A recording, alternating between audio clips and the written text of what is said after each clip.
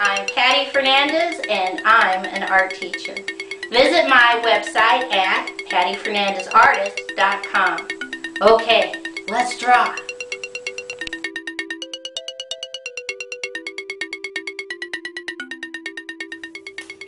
Today's project is how to draw a big yellow banana.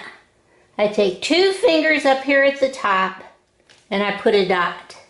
And from that dot I'm going to draw a straight line up, slightly curved line down, come over, slightly curved line down, zigzag, zigzag, zigzag, connect. Starting on the bottom, I'm going to draw a big curved line up, leave it floating, come back to this top part, draw another big curved line up, connect. Right here at the end, I'm going to go zigzag, zigzag, zigzag, zig. Okay? Come inside this space, draw 1, 2, 3 curved lines.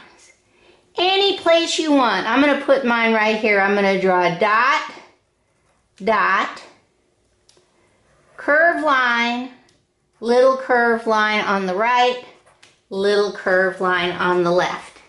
Okay, let's see how we're going to color this in. Okay, the first thing I'm going to do is I'm going to color in this space black. And then I'm going to jump all the way over to the right and I'm going to color this space black. Then I take my yellow and I color in this entire space.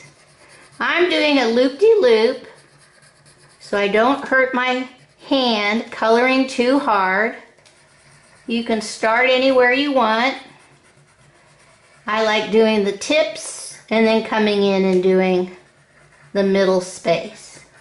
Now the main thing you want to watch out for is you don't want to color so dark you lose your little face in the center. So loop-de-loop with your yellow, up and down, all around. There we go.